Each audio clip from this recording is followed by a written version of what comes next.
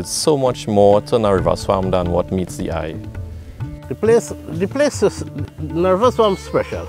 It's a home, it's a community, it's a place burning with activity.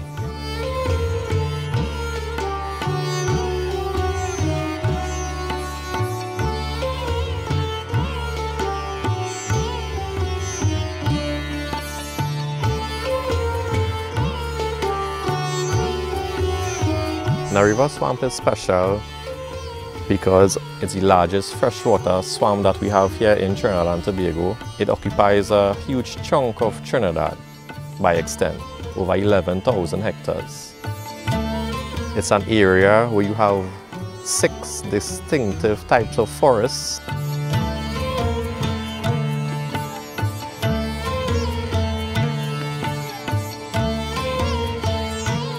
You have it together in one particular place, which is Nariva Swamp. When I get into my boat, I feel like a hero because going up the channel alone is so amazing.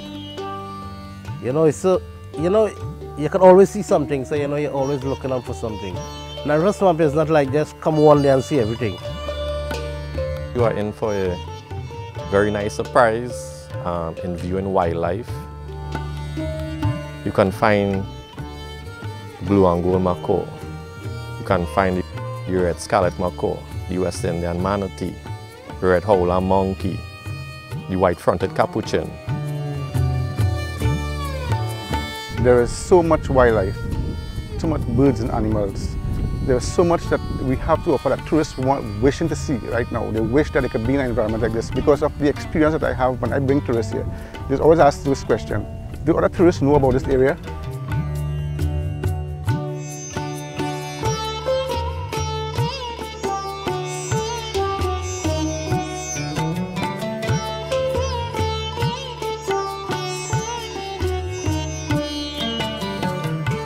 The people of Nariva Swamp is a resilient type of people. They know how to work hard. They know how to make a living off of the land. They know conservation.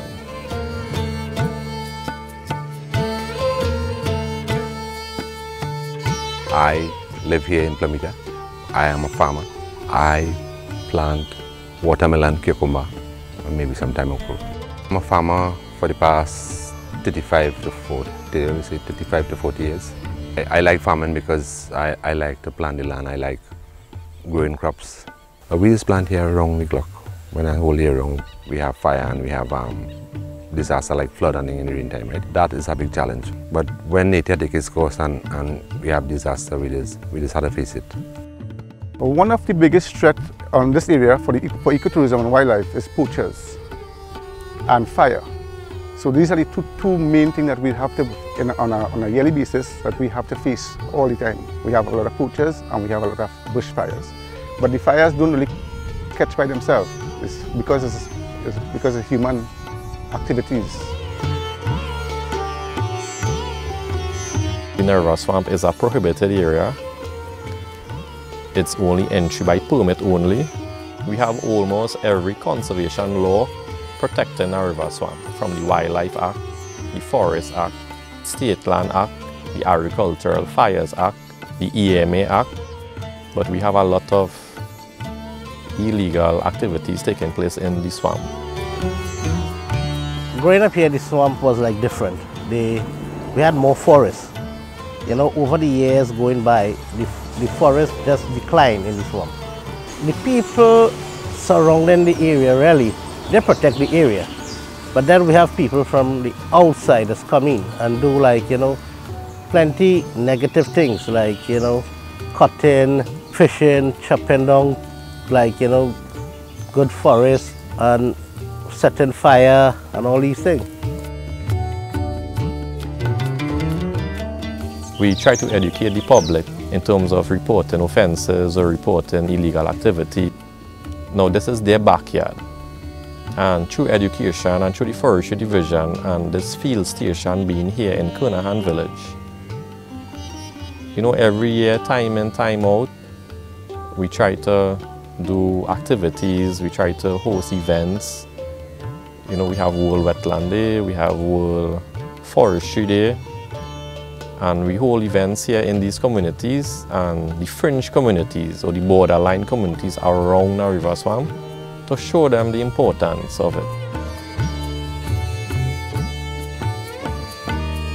This area changed a lot since we have started the National Restoration, Carbon Sequestration, Wildlife and Livelihood Project with the EMA Forestry and Green Front Project. Carbon sequestration really is planting the trees, having the trees growing, trapping all the carbon in the air and filtering the carbon and giving you fresher air. So you're sequestering the carbon, mitigating the carbon emission and bringing a fresher air into our environment. My hope for this area is planting back some trees in this area, planting back some more forests. When I'm looking at sustainability and I'm looking to have having somebody in Plumita, everybody in Plumita to have a sustainable lifestyle, I focus on ecotourism because I know our oil resources are running very low. And I know our neighboring countries, places like Costa Rica and even all those Barbados and all those places, they don't have oil, but they are rich because of ecotourism. They're richer than us because of ecotourism. And I realizing that we have so much to offer here. We have more than a lot of places to offer. And because of ecotourism, we can diversify in this sense of wildlife for ecotourism and make foreign exchange so everybody can live and survive. They are the ones who have to protect the environment. They are the ones who have to use the environment. They use it for their livelihood, be it for agricultural purposes or whatever purpose they use it for. It's a collaborative effort that we need to do for protecting the greater Nariva Swamp.